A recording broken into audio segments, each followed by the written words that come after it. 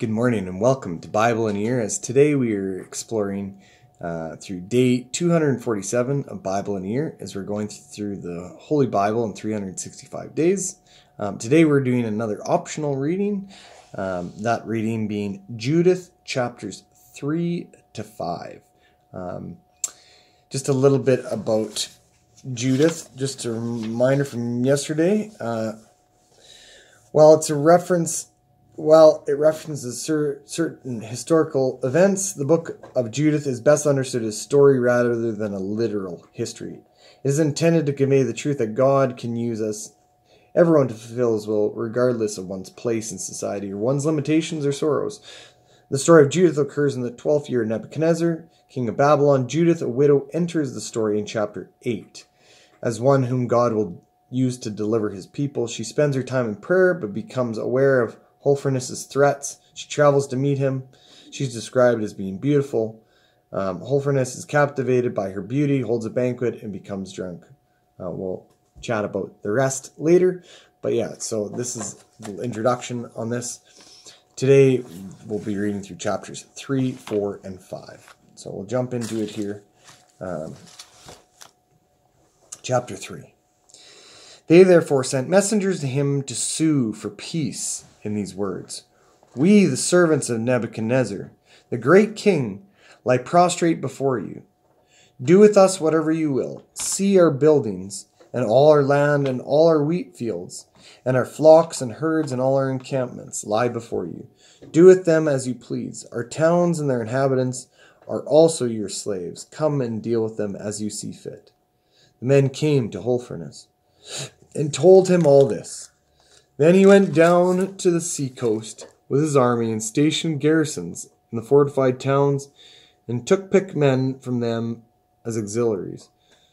These people and all the countryside welcomed him with garlands and dances and tambourines, yet he demonstrated all their shrines and cut down their sacred groves, for he had been commissioned to destroy all the gods of the land, so that all nations should worship Nebuchadnezzar alone, and that all their dialects and tribes should call upon him as a god. Then he came towards Esdraelon, near Dothan, facing the great ridge of Judea. He camped between Geba and Scythopolis, and remained for a whole month in order to collect all the supplies for his army. Chapter 4. When the Israelites living in Judea heard of everything that Holofernes, the general Nebuchadnezzar, the king of Assyrians, had done to the nations, and how he had plundered and destroyed all their temples, they were therefore greatly terrified at his approach. They were alarmed both for Jerusalem and for the temple Lord their God, for they had only recently returned from exile, and all the people of Judea had just now gathered together, and the sacred vessels and the altar and the temple had been consecrated after their profanation.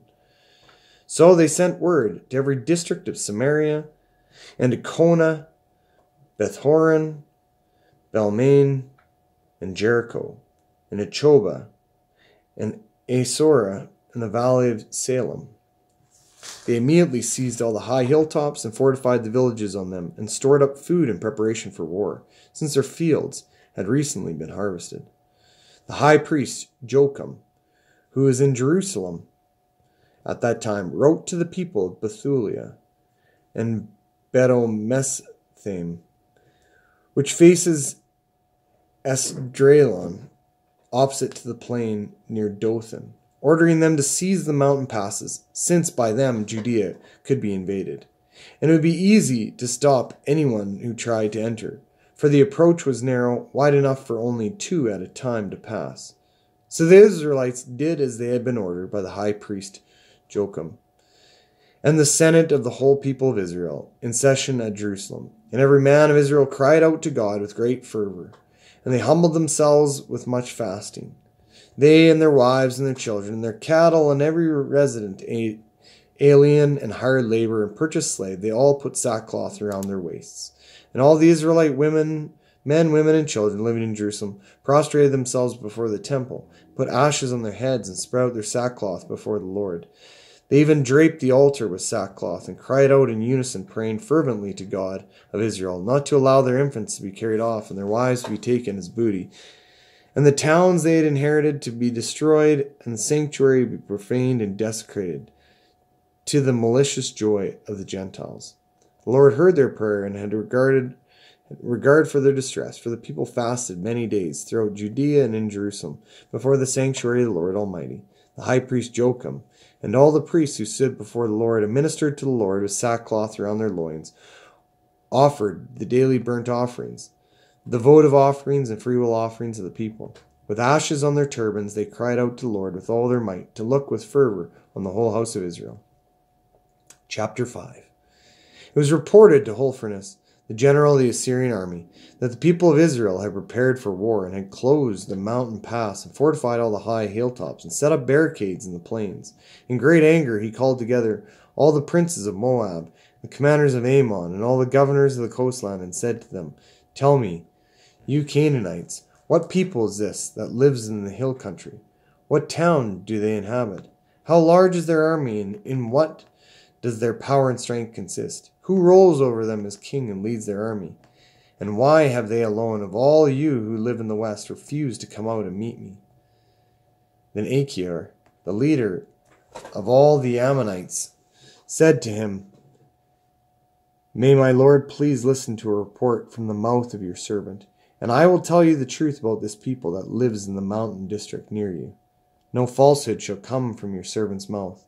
These people are descended from the Chaldeans. At one time they lived in Mesopotamia, because they did not wish to follow the gods of their ancestors who were in Chaldea. Since they had abandoned the ways of their ancestors and worshipped the God of heaven, the God they had come to know, their ancestors drove them out from the presence of their gods. So they fled to Mesopotamia and lived there for a long time. Then their God commanded them to leave the place where they were living and go to the land of Canaan. There they settled and grew very prosperous in gold and silver and very much livestock. When a famine spread over the land of Canaan, they went down to Egypt and lived there for as long as they had food. There they became so great a multitude that their race could not be counted. So the king of Egypt became hostile to them. He exploited them and forced them to make bricks. They cried out to their God, and he afflicted the whole land of Egypt with incurable plagues. So the Egyptians drove them out of their sight. And God dried up the Red Sea before them, and he led them by the way of Sinai and Kadesh Barnea.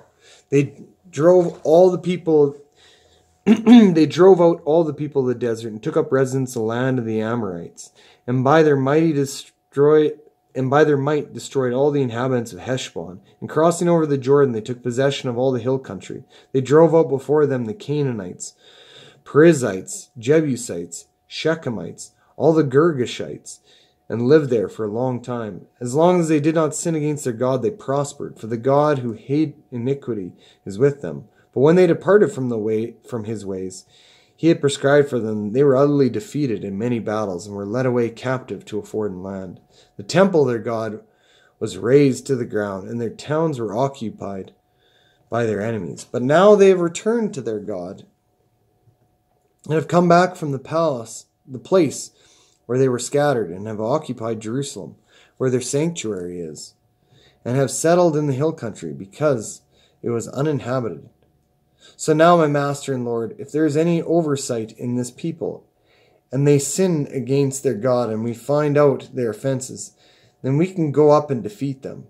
But if they are not a guilty nation, then let my Lord pass by them, for their Lord and God will defend them, and we shall belong to the laughingstock of the whole world." When Achior had finished saying these things, all the people standing around the tent began to complain. Holofernes, officers, and all the inhabitants of the seacoast of Moab insisted that he should be cut to pieces. They said, "We are not afraid of the Israelites. They are a people with no strength or power for making war. Therefore let us go ahead, Lord Holofernes, and your vast army will swallow them up." Here ends the reading. Wow, this is quite the assessment by Achior. I mean, he pretty much pinpoints it. He says, these are people, he tells the whole history. Them coming from Mesopotamia. Remember, that's where Abraham lived, or Abram, I guess, at that time. And then he's the one that eventually moved into Canaan. And then from there, he talks about Egypt and them living in Egypt during the famine, which happens, and then how their God drives them out, and dries up the Red Sea, and then conquers all those in the land of Canaan, and then how they're there and they're a mighty vast nation, an army, as long as they follow their God. And he very much relates that this is what's happening right now, is the only reason that they aren't large and powerful is because they're not following their God. Because if they are, then they're unstoppable.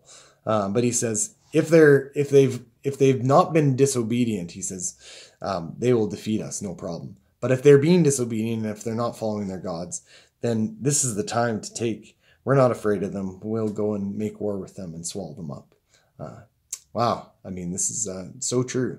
And so Achior has a lot of insight on this. And I mean, it's something we can understand for ourselves when we are not walking in the ways of God. This is what happens to those who deny him. And so we see this in the book of Judith. And hopefully we don't follow suit. We learn from this, and we learn to walk in the ways of God, to give God glory. And we give God glory by prayer. Let us pray. Dear Heavenly God, we thank you for this day. We thank you that you are Master and Lord, that you oversee us. We pray that we would not follow in the ways of Israel and Judah. And this time of Judith, we know that, just like Achior says, that when we deny you and when we walk away from you, that we are not under God's guidance and protection, and that we can easily be overtaken. May we always look to you for strength. May we always look to you for glory. For thine is the glory, the power, now and forever. Amen.